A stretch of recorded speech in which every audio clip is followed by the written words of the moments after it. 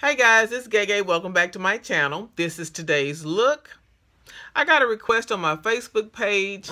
My person wanted me to do a clean, light makeup look. So that's what we did today. Now I added lashes because I just had to have some lashes. But there is just the look without the lashes. So if you're interested in how I did this look, just stay tuned and watch the video. As always, thank you for liking and subscribing. It's appreciated. And I'll see you later. First, we're going to go in with a washed, moisturized face. Moisturize if you use moisturizer under your makeup. I'm not able to do that due to I have oily skin. So I wash my face and I go straight in with my primer. And I have oily skin, so I get a primer that is matte. Depending on what your skin type is, depends on the primer that you'll need. Now, you've already been to Sephora, you've already been to Ulta, wherever, and you've got a foundation that has been matched by a professional for your skin type. Okay, now depending on what you like to apply your makeup with, your foundation with, you can either use a brush or you can use a beauty blender. Now, I like to place my foundation on the back of my hand. It makes it easier for me to work with. And if I'm going to use a brush, I would dab my brush in that. Now you're going to put a little bit. You're not going to put a lot because you're going to determine how much you want by placing a little all over your face. If you want more coverage, then you can add more foundation. And then you just stipple it all over your face. And what you're doing is pushing it in. You're pushing. Don't drag it because that streaks it. It streaks your foundation. You want to stipple it. Pat it in. Push it in. And you want to get all up in your hairline. Now, if you choose to use a beauty blender, so you would do the same thing, dab that into your foundation and push that product into your skin. Now, you want to be sure that you get between your ears. You want to go up in your hairline and push that product into that hairline because you don't want your foundation to stop here and then here's your hairline a totally different color. You want to push that product in. Now, I have a lot of people that don't like to wear foundation on their neck.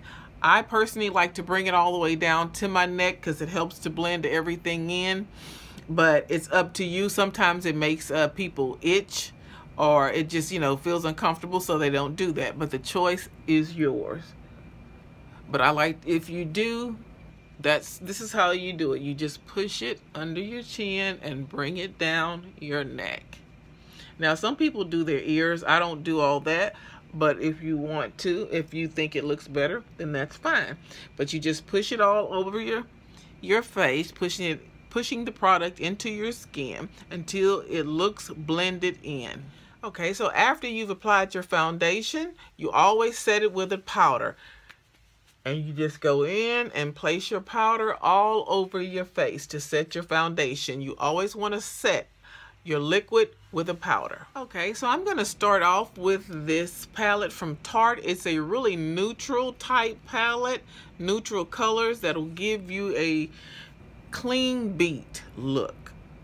And I'm going to start off with this little champagne color here, and I'm going to place this up under my brow bone. Now, you don't have to have a brow bone color, but I always like to do one. Just a little light champagne color under your brows.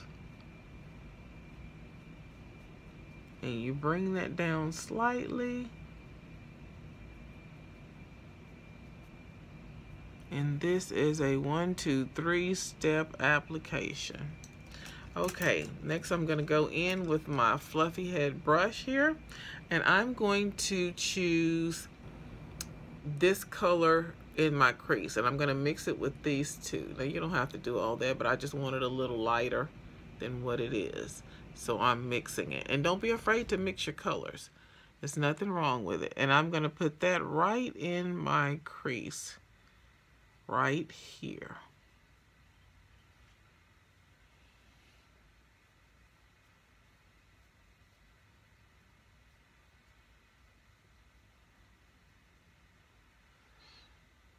Now, like I said, you don't have to mix colors or anything like that, but I'm just mixing mine because I like it to be, I don't want it to be that dark. I just want it to be a little bit lighter.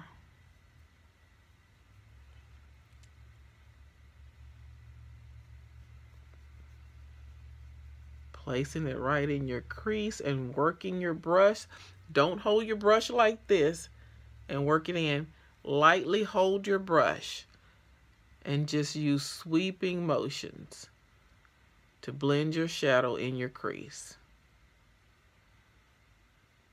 Okay, and so now we've got just a little wash, a little light wash of color under my brows in my crease area. And now I want to place a color on my lid. You're going to go in with a light color and just, I use my finger a lot of times when working with my lid because it's just easier. And I'm just going to place that color right on my lid.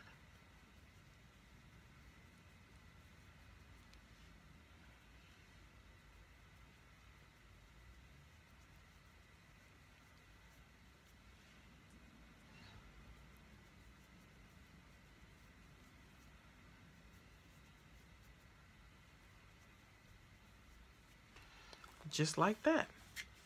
Now, depending on if you want eyeliner or not, but she said simple, so we're going to just keep it really, really simple.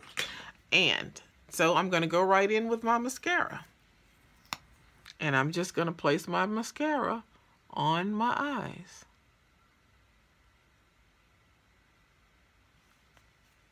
Okay, now I'm going to go in with just a little bit of blush on the balls of my cheeks, just like this. You can get your favorite blush or eyeshadows. You can use eyeshadows as blushes. If you find a pretty eyeshadow and you want to use it as a blush, go right ahead, honey. And just put that on the balls of my cheeks. Now, if you did want to do a little bit of contour, you could. And all you would do was just get your bronzer, which I'm not going to do all that, but if you did, you would get your bronzer and you would contour your cheeks. But she just wanted to keep it light, so we'll keep it light. Now, I've placed my mascara. Now, if you did want to add a little lash, you can add a little lash to that, but if not, that's fine. And then, depending on if you're a lipstick wearer or if you just like to wear a little gloss,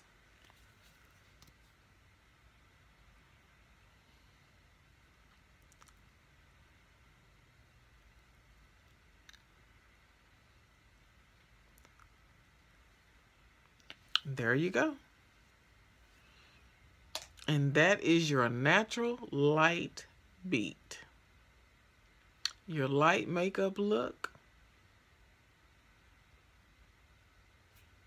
If you have any questions, feel free to ask me. That's not a problem. You can hit me up on Instagram, Gaygay 8244, Facebook, Gaygay, and YouTube, Gaygay.